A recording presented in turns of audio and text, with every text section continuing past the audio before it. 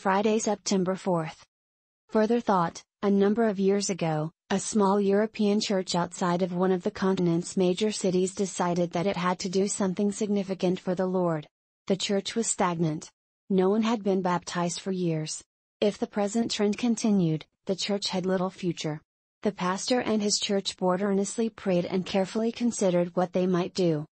As they studied the New Testament, they decided to establish a small group ministry. 9 lay people in the congregation caught the vision. They committed themselves to pray together and study how to establish their small group ministry effectively. Soon they decided to make each of their homes an evangelistic center. The groups learned to exercise their gifts in various ways. They launched prayer and hospitality ministries. They developed friendships in the community. They reached out in acts of kindness to their family, friends, and to former Adventists.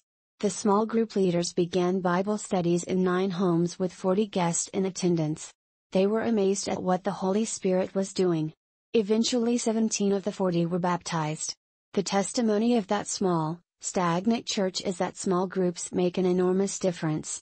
They are one of God's means to involve multiple church members in the mission of the church. Discussion questions.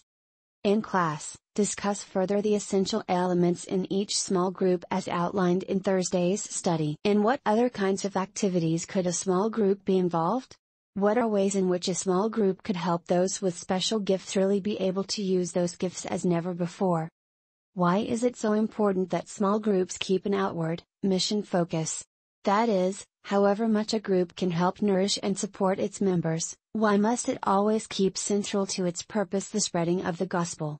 Why, too, should a small group always keep connected with the local church body? Why is that so important?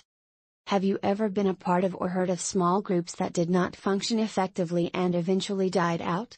Discuss the reasons why you think this might happen. Think about the story above, about what happened in Europe with the small group ministry. Why do you think it worked so well?